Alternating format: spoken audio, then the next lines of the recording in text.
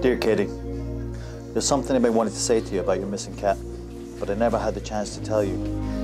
Or maybe never the guts. I'm sorry that I had to be told to you this way, but I just couldn't think of any other.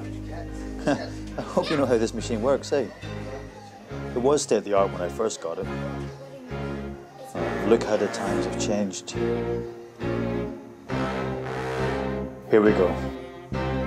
Sometimes life can be very mysterious, like the ebb and the flow of the tide, or the passing of the clouds. There are lots of questions, lots of wonders, lots of amazing films to watch, but not a lot of time to do so. The moment when we think we've got it all figured out, that's when life decides to shuffle itself like a Rubik's Cube and present us with another outlook.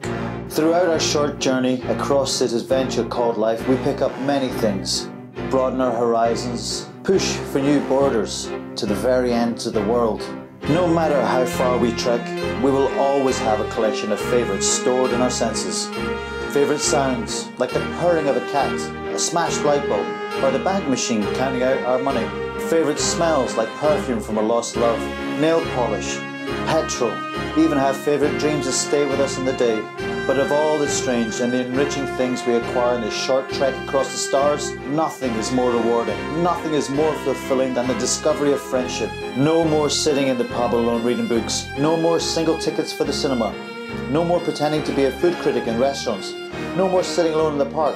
I had a reason to laugh, a reason to live.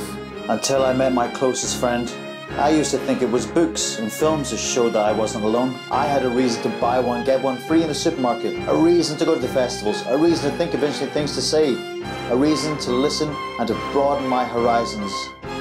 I know that you've had a friendship with Hobbs. I'm sorry, but nothing in life lasts forever. And no matter how great something is, the roller coaster is only so long.